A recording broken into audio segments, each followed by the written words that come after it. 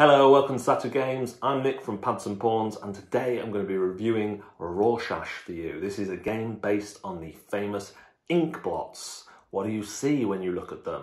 Let's go take a look.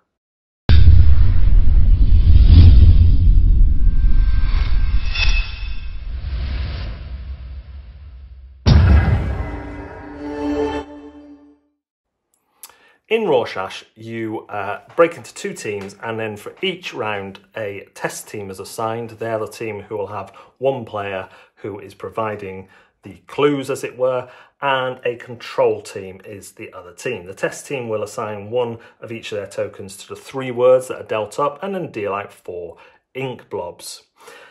The idea is you're matching the words to one of the ink blobs, so each word must be matched to one. So the control team then look at these and decide one picture to remove. Now, this one with Lego Batman in looks a bit like a scary face. Bat is an animal, frog's also an animal, so they decide to take this one out because they think it's most likely to be used, the easiest one.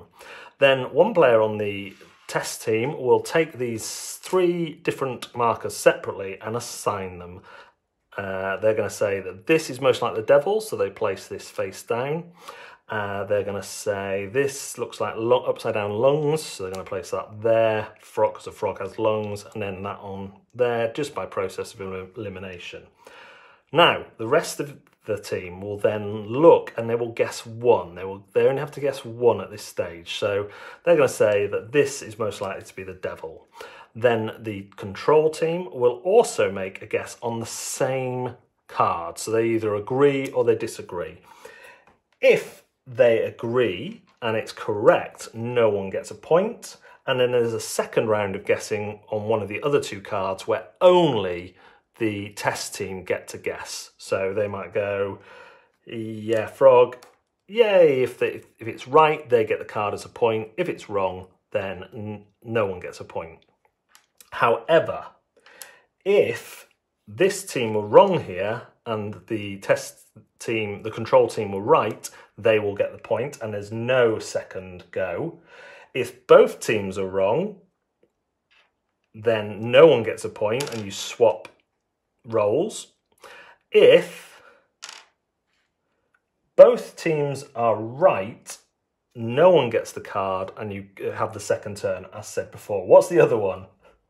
If this team is the test team is right, wrong, yeah, they're both right. So yeah, whenever these guys are right, they always get a bonus go. The only way for this team to get a point is be correct when this team is wrong.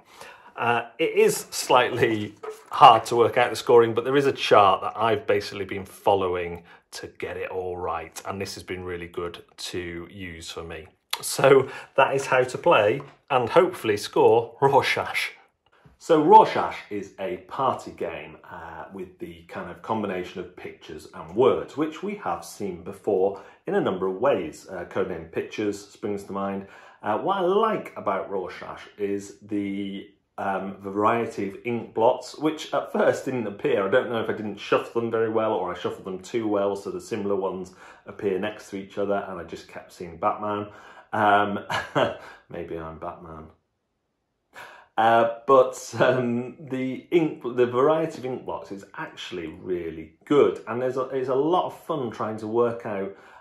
You're not just trying to work out which picture looks most like the word. You're looking at your teammate and going, which would they most associate with it? And so there's kind of a number of levels, and so that for that reason, I think it does add something kind of new.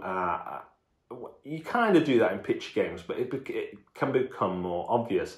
And of course, the real fun of games like this is when someone makes an outlandish connection and everyone else is just like, what? You did what?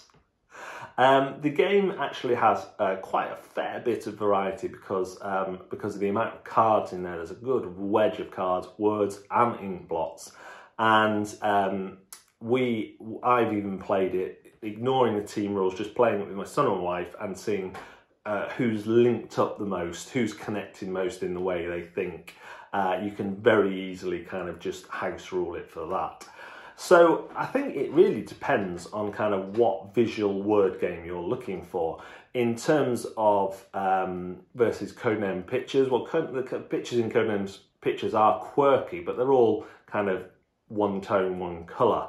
And so in that sense, this is the same. You've just got the ink blots, but I do find the ink blots, because they're abstract, quite interesting and quite thought-provoking.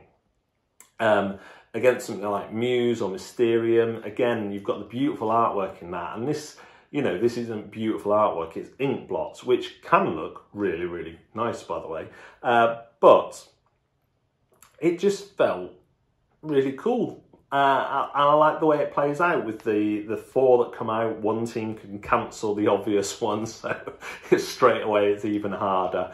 And then sometimes you'll get a word that just seems to apply to all of them, UFO, you know, or sometimes you'll get a colour and you'll be like, oh my goodness, how am I even going to... And then something clicks. But what clicks for you? Is it what clicks for your teammate? Probably not. It comes in a nice small package. I think this is a great one to whack out at parties, within youth groups.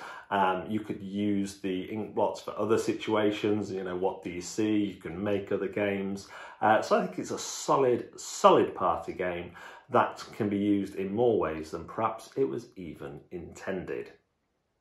Thanks for watching another Zatu video. Do remember to hit like and subscribe and ring the bell for notifications.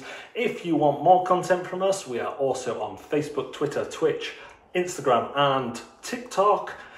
We stream live on Twitch on Mondays lunchtimes from 12 PM. That's a solo board game.